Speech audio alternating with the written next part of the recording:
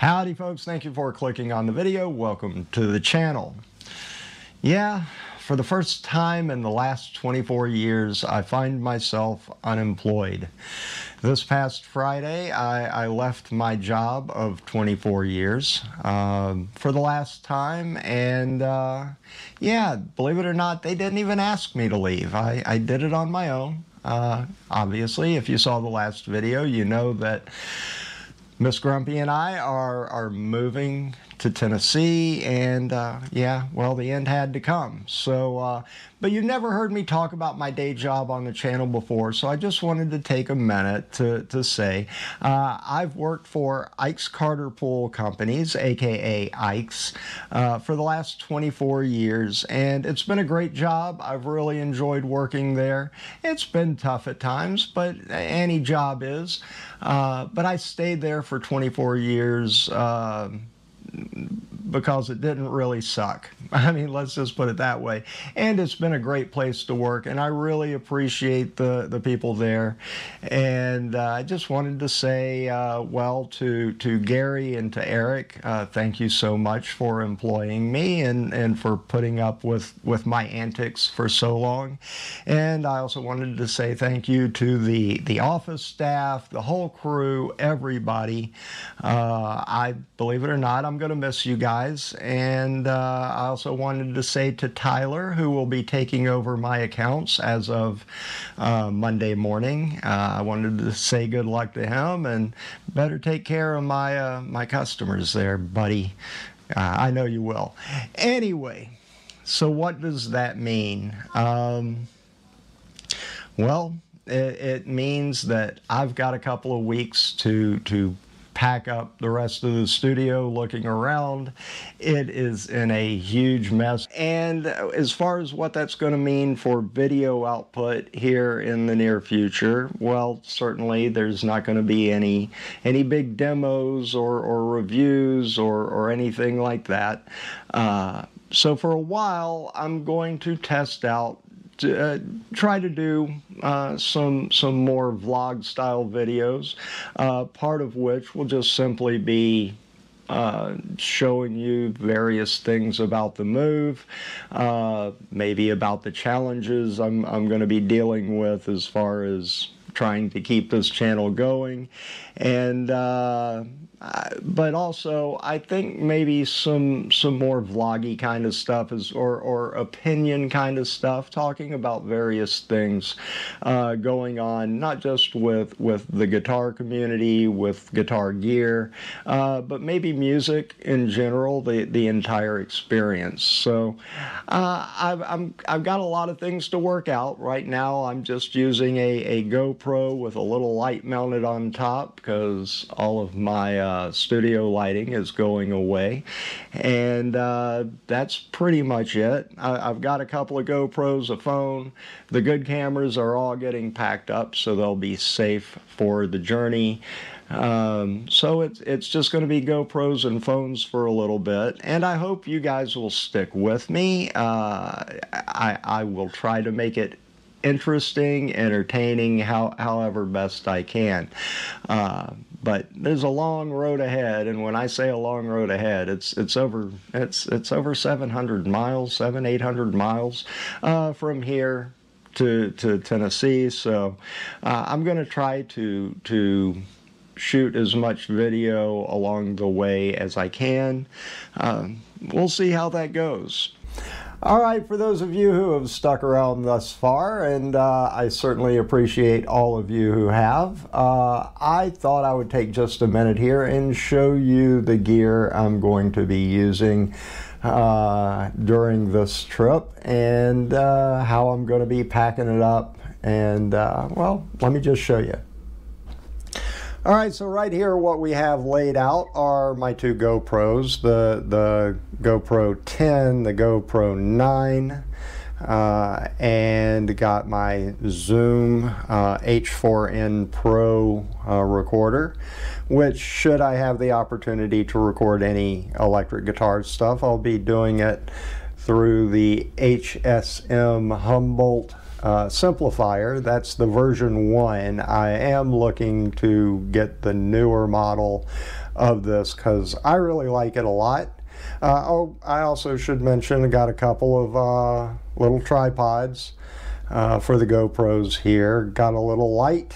I don't know how good this is going to be. And we'll see. We'll see how that works.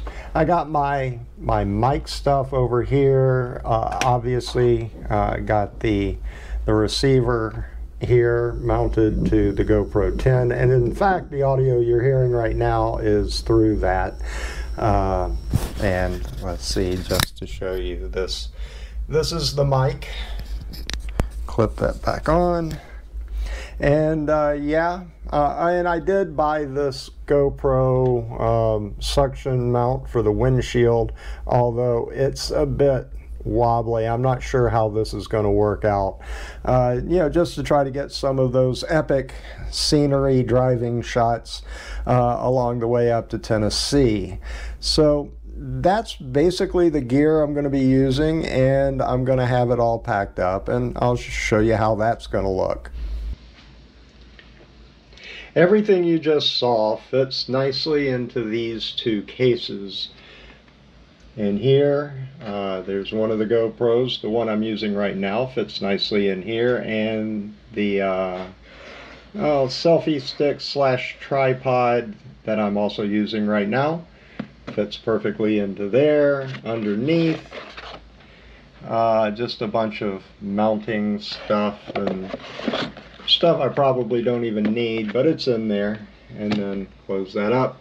And then over here in this bag, well, we have, let's see, we've got in here, I think, these are my SD cards, and there got the light underneath. That's where the Zoom recorder is, charger for the GoPro batteries, in-ear monitors are in here, the simplifier. Underneath here is a bunch more mounting, GoPro mounting stuff filled up with there. The front zippered compartment. In here again, more cables and power cords and whatnot. The wireless mics go right into there, and the two side pouches, again, more cables and chargers and stuff like that fit perfectly in there, and then close up nicely. And then strapped up here under the handle, I have that that other tripod, and those two cases fit nicely into this old D'Addario bag that I've had laying around for years. There's the big bag with the tripod on top. There's the hard case with the GoPros, and in the middle I have this little case. It's just full of guitar cables and whatnot, just extra doodads. And then right on top fits my Beyerdynamic DT770 headphones, which I'll need for at least a little while. And of course, on the sides we have pockets for more. Can't really get a good shot of that, but there's more cables and power supplies and whatnot. And over here, I don't know if I'll use this. I just didn't really have any other place to put it anyway. But over here I have an old Behringer, what is this, 6-channel, really 4, but well, 6-channel mixer. I don't know if that'll come in handy or not, but I've got it. Didn't have anywhere else to put it, so I threw it in here because I had room. So there's the whole rig. Oh, one more thing. I got this case on Amazon that is perfect. Let me open this first.